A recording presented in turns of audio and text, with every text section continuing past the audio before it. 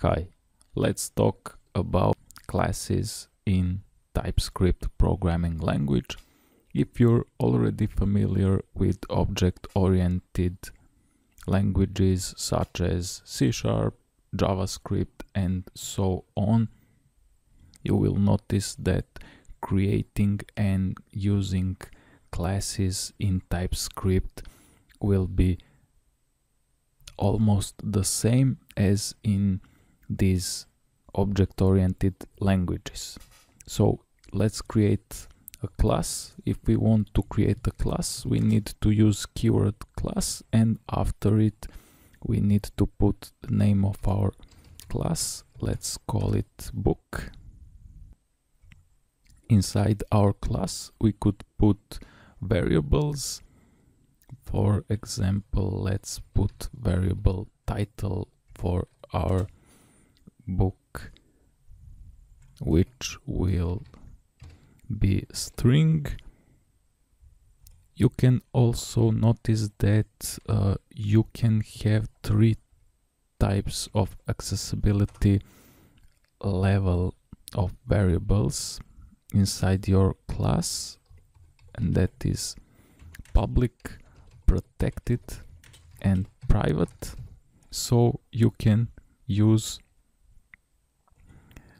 those keywords to signify the accessibility level of your variables. I will use keyword public.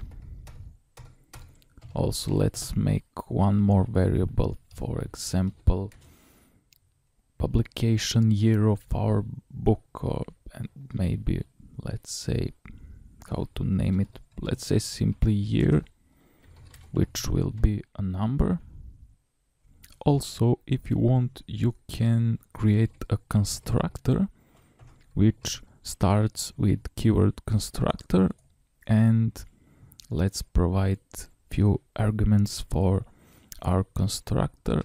Let's use title, which is going to be a string, and let's provide a year. Let's put this current year as default value for our argument. Okay. And as in many other object-oriented programming languages, we're going to use this keyword for title and year. We're going to say this dot title equals to title, and this dot year equals to year. You do not need to provide the constructor for your class. If you do not provide constructor implementation, the compiler will automatically generate one constructor that takes no parameters and initialize any instance members. And one last thing, in the earlier version of JavaScript ECMA script 5, we do not have classes, but in the latest version ECMA script